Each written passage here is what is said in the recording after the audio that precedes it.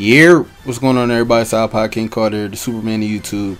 I got some info from E3 about NBA 2K13. I know y'all been waiting on this. I know y'all been watching that bullshit live stream. We got no real info on NBA 2K13. We still don't even know if crew mode is in the game. That's the biggest thing that we're worried about. And yet they can't give us any info on it. But I got a little bit of info for y'all. In the description, it's a link. You're going to want to click it. It's just that simple. I'm really not going to talk too much about it. I'm just going to give you a little bit of insight on what the article is about. But it's about a couple things that you might want to know about. First thing is quick transitions from certain animations that the computer makes after, scoring a bucket or going into halftime, getting a layup and falling and not getting up for 20 minutes. Stuff like that. Also, they tried to fix the movement of players without the ball, like coming off picks and screens and all of that. Also, they say that they've worked on the passing a lot.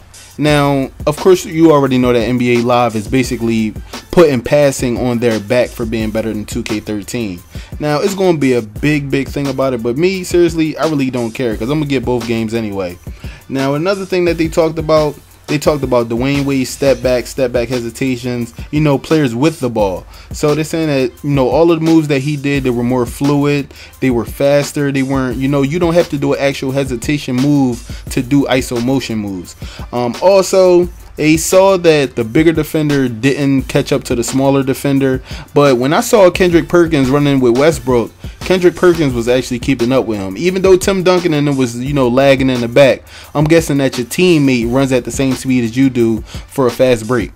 Moving on, the dude that makes the game, I think Mike Wang or something like that, whoever dude is, I don't care.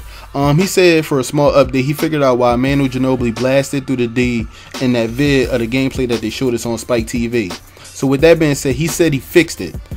I'm still waiting to see. Hopefully they did, but he said rest assured it will be plenty of contact in NBA 2K13.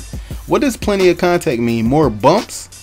I don't know. You listen, I'm not the guy you guys want to yell at. Don't dislike the video just because I'm telling y'all what they told me or what I'm reading, but it is what it is. Also, they say that they completely reworked the way to handle contacts on drives and shots.